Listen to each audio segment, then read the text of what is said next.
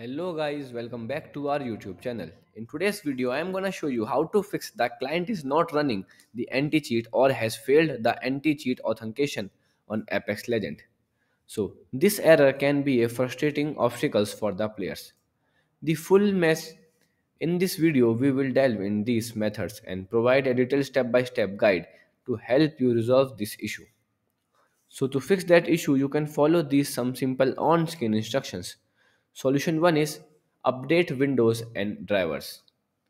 Ensuring that your window operation systems and drivers are up to date.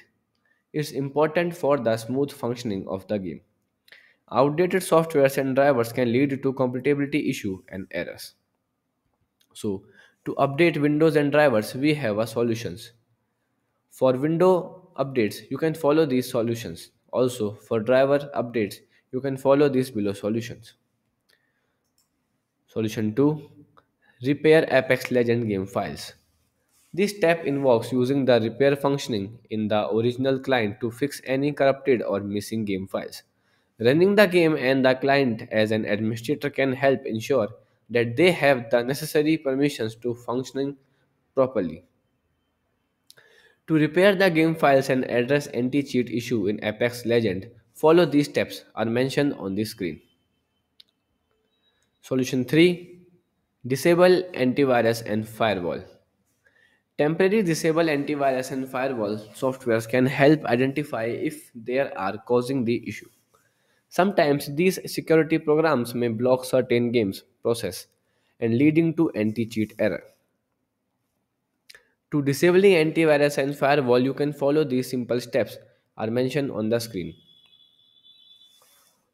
Solution 4.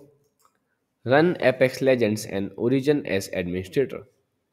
Running the game and the Origin client with administrative privileges can help bypass certain permissions related issue that might be causing the anti-cheat error. To run Apex Legend and Origin as an administrator to address anti-cheat issue to do, you can follow these short steps. First is run Apex Legend as administrator, and second is for run Origin as administrator.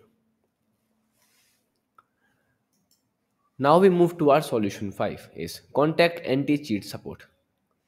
If you have tried all the above steps and still encountering the client is not running the anti-cheat or has failed the anti-cheat authentication error, it may be time to contact support for further assistance.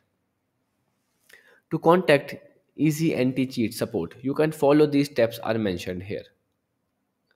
So these are the some simple troubleshooting steps that can help you to resolve the issue.